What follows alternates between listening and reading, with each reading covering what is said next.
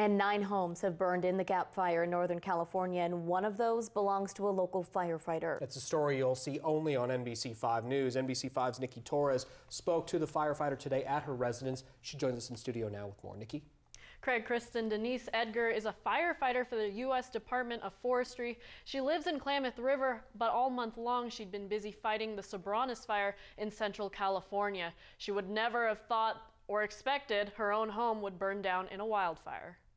Yeah, this is the front walkway. So this would have been the front of the house. Denise Edgar has lived on this rural Klamath River property with her 2 friends for several years. The house that was once a place of comfort burned down in just minutes Sunday. We don't have our porch that we sat on every day and laughed. Like, we can't just come home because there isn't anything left. The firefighter saw the flames coming and tried to take action. Tried to water stuff down, but at that point it was too late. Though Edgar was able to save a few items before they evacuated, the house is a total loss.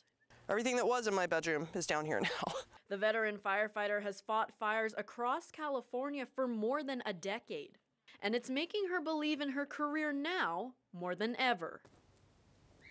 I'm proud of what I do. I mean, I'm happy that we could save anybody else's house, even though I wasn't out here doing it.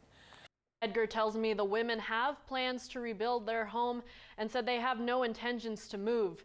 Edgar and her 2 friends also have a GoFundMe page to help raise money to rebuild their home. We'll have more on that and more details on our website, KOBI5.com. Live in studio, Nikki Torres, NBC5 News. Nikki, thank you. If you need